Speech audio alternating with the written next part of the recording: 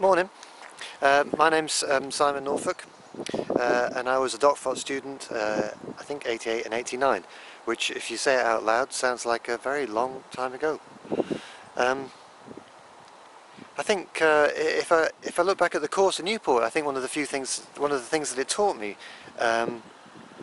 those first assignments, the dreaded man at work, they really taught you to toughen up, to conquer your shyness, to learn how to persuade people to let you into their lives. And I think the amazing thing about photography is you can put a camera around your neck and something that gives you this license to walk up to people and say, hello, you don't know me, can I come in your house for a couple of hours and stare at you through this pentaprism and then put pictures of you in a magazine and hear the stories about your life.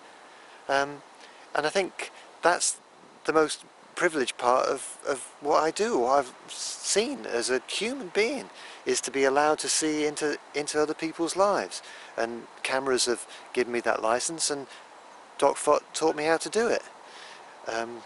Gave me the tools for the job. So I think that's what I'll always treasure the most about DocFot. And I've been to, it taught me these practical skills that have enabled me to still, for 20 years, I can't believe I get away with it, but for 20 years people have paid me to go off and chase after my dreams and gas off about the things that I care about, and to give me the freedom to do all those things. And freedom, you can't ask for more than that, can you?